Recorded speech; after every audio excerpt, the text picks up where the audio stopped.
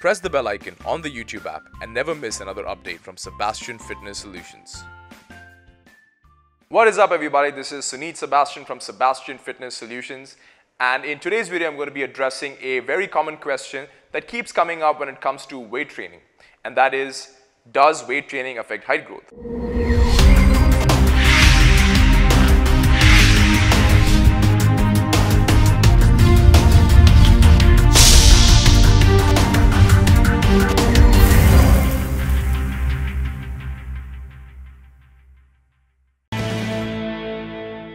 Now, when it comes to height growth, our bodies grow via the elongation of our long bones, namely the humerus, the radius and the ulna, which are the bones of our upper limbs or the arms, as well as the femur, tibia and fibula, which are the bones of our lower limbs, our legs. Now, in between these long bones are something called as epiphyseal plates or growth plates.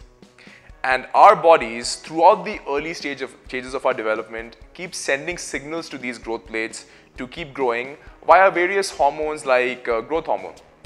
And this process keeps going on and on until the end of puberty, which is often around about 16 years of age for girls and 18 years for guys. At the culmination of puberty, the body sends a signal to these growth plates via a hormone called as estradiol, and it tells these growth plates to seal itself or to lock. And once this signal has been sent to the growth plates, they cease to grow any further, and from that point onward your height is set and you won't be growing any taller anymore else from that point onward. Now, what did you learn from all this that I just shared with you?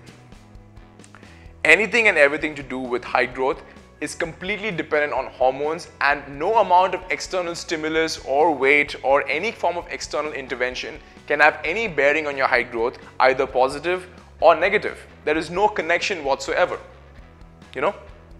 So taking any form of weight in the form of any kind of weight training exercise is not going to affect your height growth because there is absolutely no connection there. Heavy weights can most certainly break your bones if it's misapplied. And this is especially the case with children whose bones have not yet completely developed and they're not, hardened completely, so they're kind of soft. It can happen there, but again, it cannot affect the elongation of your bones, right? And the same works the other way around as well, where there's no form of activity that you can do that can help you increase your height. So you've got a lot of these folks who think by hanging upside down or by stretching their limbs or by playing basketball that they can grow taller. Well, that is not the case. You cannot.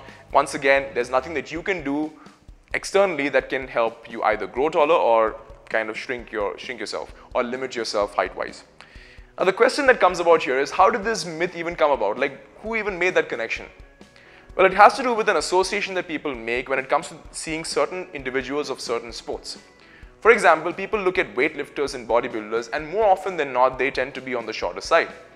And on the other hand, you've got guys who play basketball who are very tall.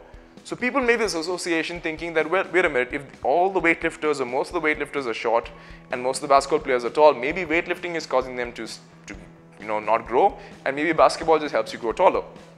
Well, as much sense that makes to most people, that is not the case here. The truth is that it works the other way around. Short people tend to have an advantage in sports like weightlifting or bodybuilding, whereas tall people have an advantage in the sport of basketball. So more short people end up going for the sport of weightlifting because they excel there more, and more tall people end up going for the sport of basketball because they excel there more. And the reason why that works is, for example, let's take the example of weightlifting. Someone who's short will have to lift the bar at the shorter range of motion compared to somebody who's taller. So therefore, the amount of work that this short person has to do is less compared to the taller person, even if they're lifting the same weight.